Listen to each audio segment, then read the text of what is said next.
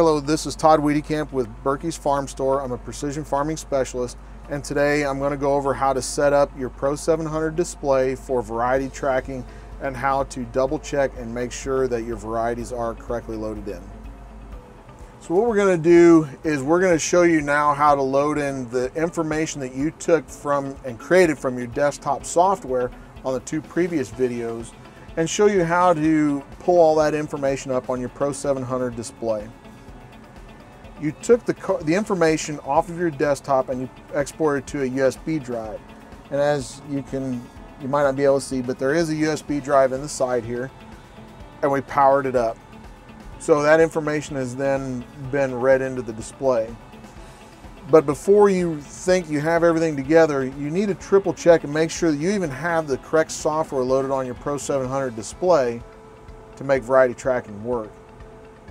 So I'm going to scroll down to my second page here, and what I'm looking for is variety zone.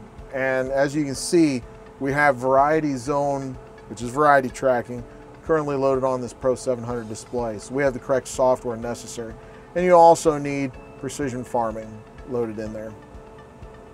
So now that we know we have the correct software, what I need to do is set up a run screen to put that information on. And so right now I have a little bit of everything on this display, but run 6 I have nothing. So I'm going to go ahead in my layout tab and create a run screen just for mapping and checking my variety. So what I'm going to do here is I'm going to scroll down to map 2x4 and load that in.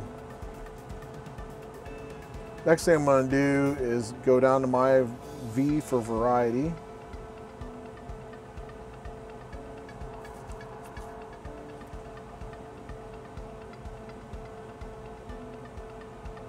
And the next thing I'm going to look at is my variety tracking.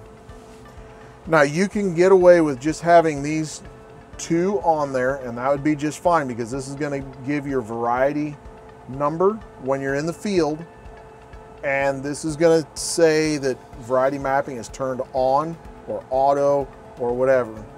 But the other two that you can put down here, which might not quite be necessary, are variety color legend and variety legend. And all that's going to do is give you, you can say either pink or blue.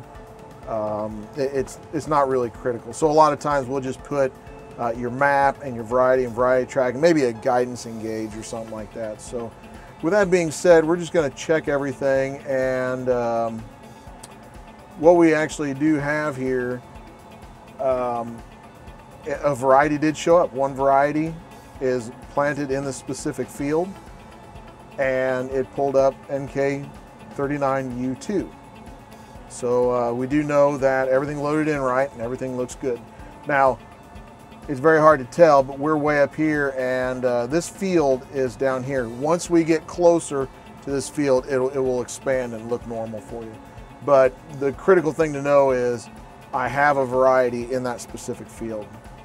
Now you'll notice it says on and manual. Most of the time you're going to have this in the auto position or variety tracking just on. A note though is when you go in to do your yield, weight, and everything calibration, you want to either turn it off or you want to have it in manual. The reason being is with variety tracking, when you're moving across the field, that might switch varieties on you, and so your tasks will switch.